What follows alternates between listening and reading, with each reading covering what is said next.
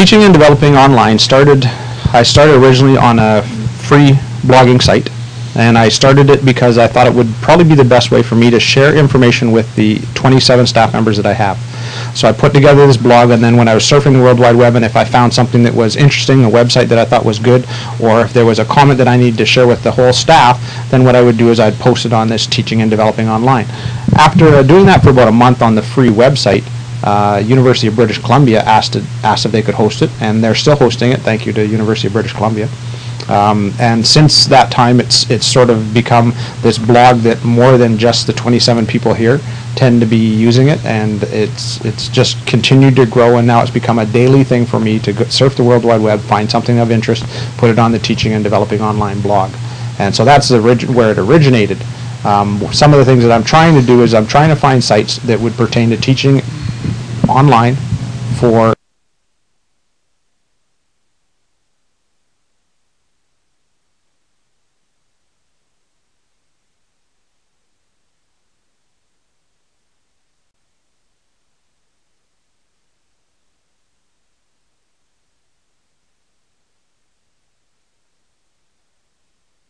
Thanks for listening to TADO Words.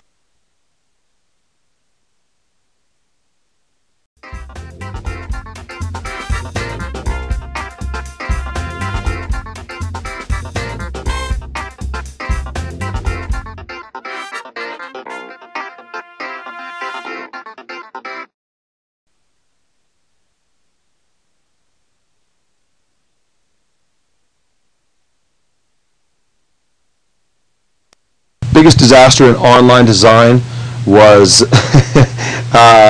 trying to expect students to understand idiosyncrasies in expression.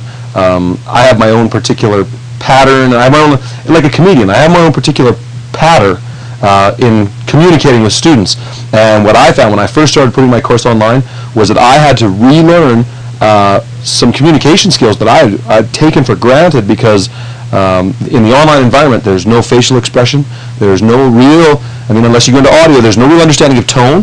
The communication becomes a little more difficult, so there's a huge paradigm to understand that communication needs to be deliberate, it needs to be planned, and it needs to follow certain set rules which are different in online teaching than they are in classroom teaching. I think that was one of my first big challenges, and I remember distinctly a few real fall-on-my-face kind of email correspondences and even lessons online where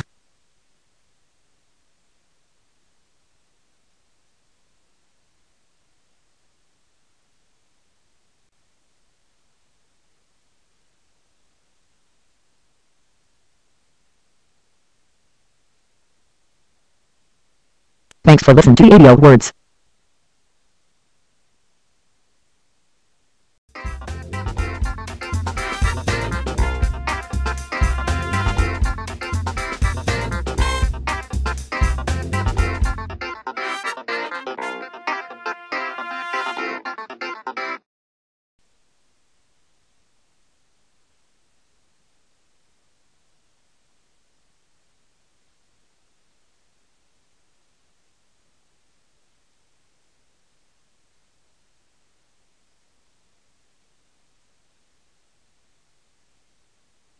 as we look at ongoing improvement, new creation, and trying to bring new staff in. So when we pick up our 4 new developers or whatever it is each year, this is going to become a more valuable resource to get them up to speed, and in sharing the knowledge that we've all kind of built. There's this shared bank of knowledge that we all have, and trying to explain that person by person would take forever. Yeah. It's even to the point where just the sheer needs of communicating that quickly and in a way that's accessible, this is the way to do it. And really, like the things we talked about even in the first section, these are the ways of the future for sharing mass information. It just makes sense to do it this way because there's a collective knowledge that can just be passed on, and it's not labor intensive, and it's not really laborious.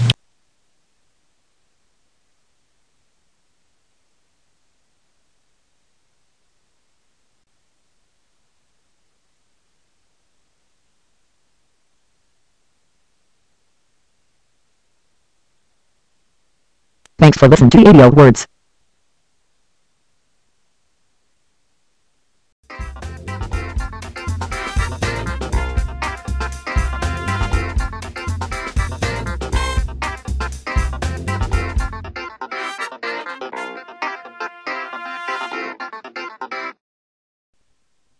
What we did at cyber school was a little different in that we got content experts in the subject areas, not necessarily technology experts, and brought them in, and then kind of went through this practical, hands-on approach. And I think it was that, but I think it was a real fine line, and that some of it seems like trial and error, but without this collective, this community of developers working and drawing from one another's experiences, I think it would have been a real struggle. I think we would have run the risk of diminished returns. It would have been a ton of effort to reinvent the wheel every time. So it's the collaboration that's sort of the key.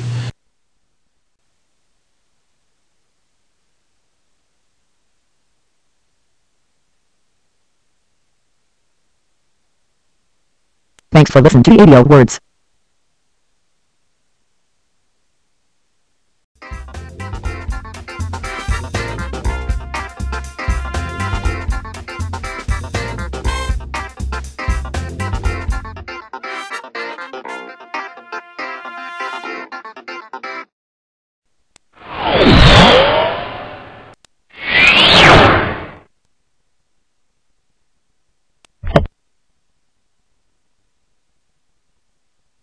I think one of the valuable things about the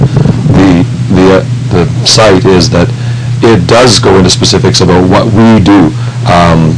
Darren and I both have started pursuing graduate studies in distance education, and what you find is that there's such a wide variation in what people are using online distance education technology for. It's really hard to find something that applies to me. When you're out there looking, you recognize that, and I think that's one of the things that brings people back, is if they start looking at it and they say, this works for me at what I do. And that's very specific to the, sort of that K-12 online, cyber experience. It is happening in other places in the world, and I think that through this distance, sort of this idea that we can go out there and post this stuff, Darren can access, we have worldwide exposure.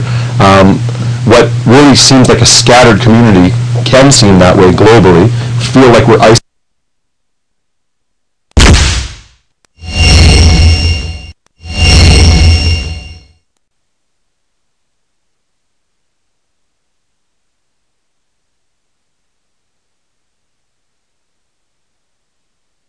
Thanks for listening to ADO Words.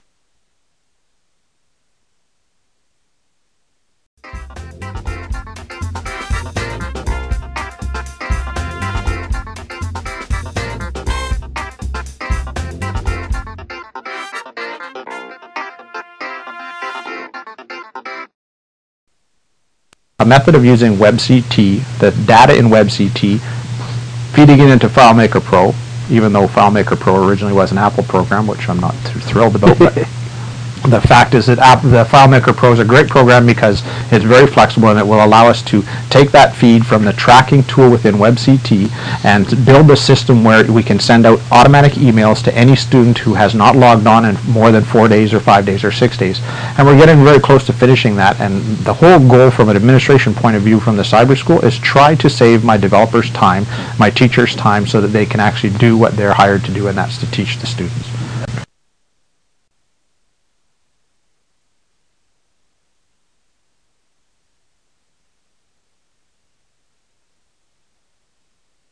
Thanks for listening to ADO Words.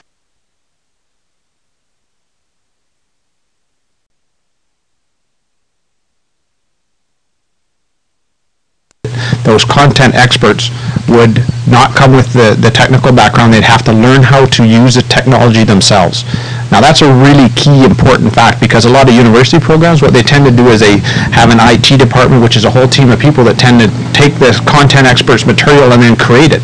That content expert then is left out of that loop, and then when there's something that they don't like or something that they need to change in their online course, they have to go back to the IT department, which is sometimes there's a waiting list to get in there, and the material doesn't change quickly enough. Where here, because it's developed by the person who teaches it, they can very quickly go back and fix it.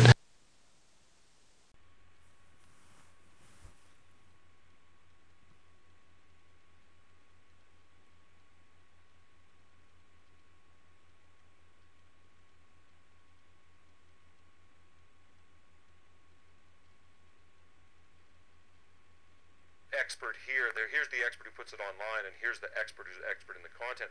Problem with that is they so often butt heads. Like the subject area guy says, these are what I want, and this is the subject itself, and the tech person says, no, we can't do that, or actually goes on. I mean, I've seen instances where the technology expert goes on and changes content to fit because of technological constraints, and it turns into a nightmare because you're losing content, and the person who's creating it, the person who's in control of the final outcome, isn't necessarily a subject area expert. They're not.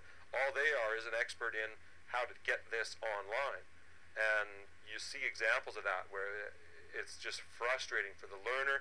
I'm sure it must be frustrating for the instructor, and there's this communication break. It's not working. The material of the course isn't getting through. It's not working. And you're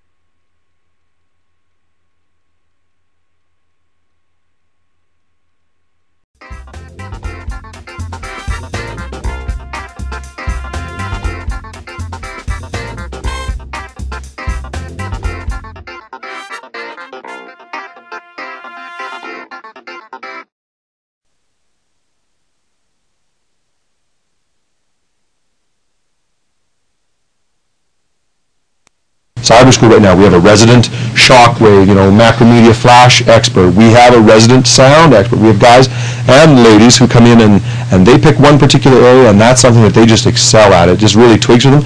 But the great part is we share it so that there's elements of that with everybody.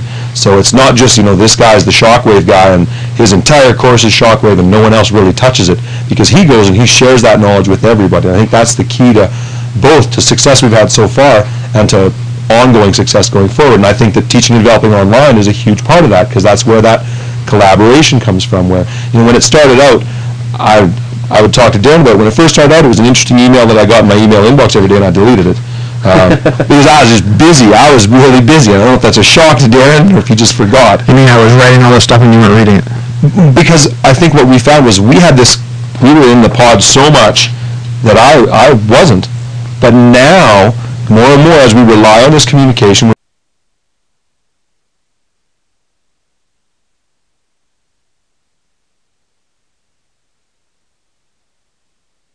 Thanks for listening to TADO Words.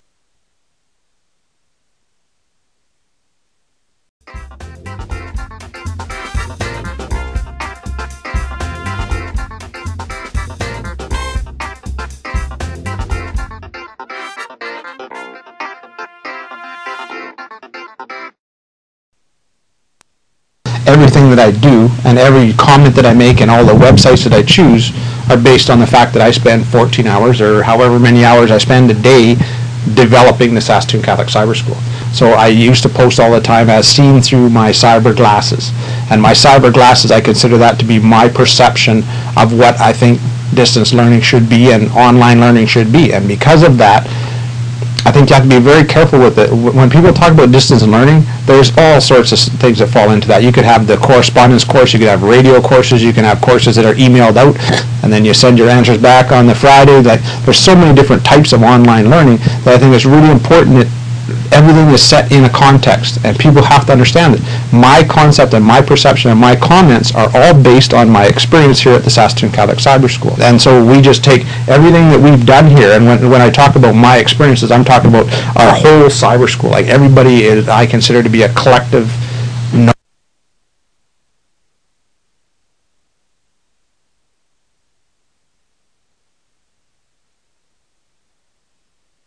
Thanks for listening to TADO Words.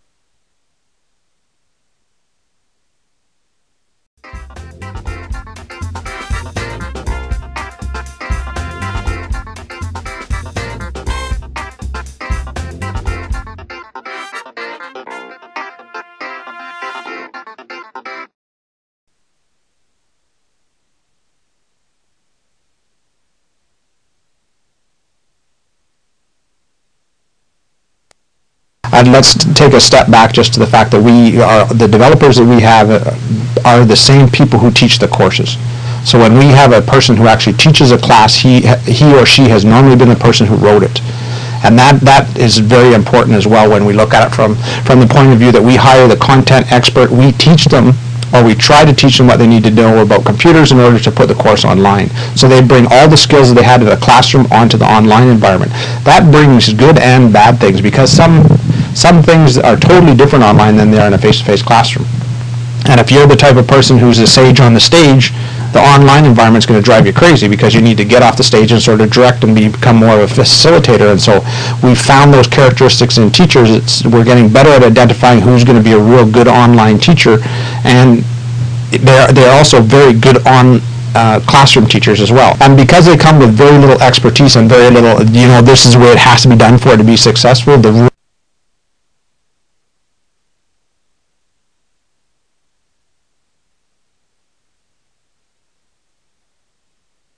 Thanks for listening to ADO Words.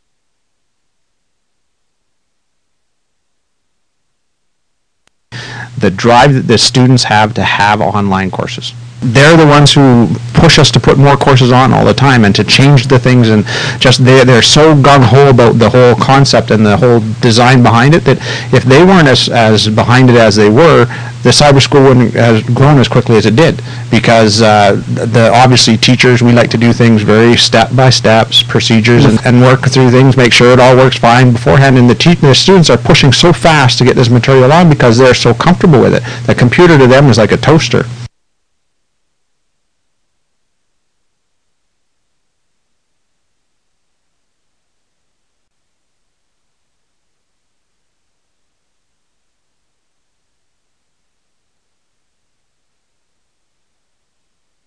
Thanks for listening to ADO Words.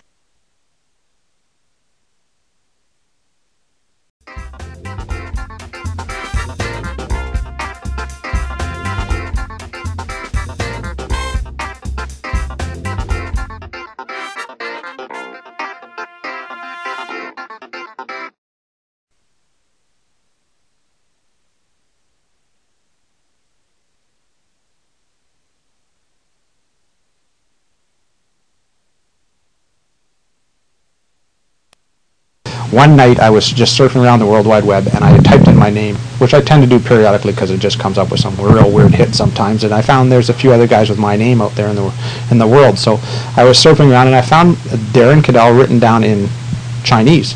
Now, being the linguist that I am, I can't speak Chinese, so what I thought is, okay, I'll post this on my blog, and hopefully some Chinese student or someone who speaks Chinese will be able to translate it for me.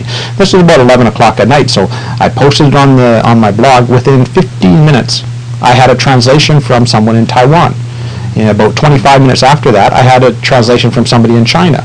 And my hit counter on the World Wide Web was telling me, on my site, so it was telling me that I was getting about 15 to 20 or to 40 on a good day hits a day, and that didn't make any sense to me, because the chances of you hitting 2 people within an hour who speak Chinese out of those 40 people is pretty slim. So I thought either my hit counter's all screwed up or there's more people going in my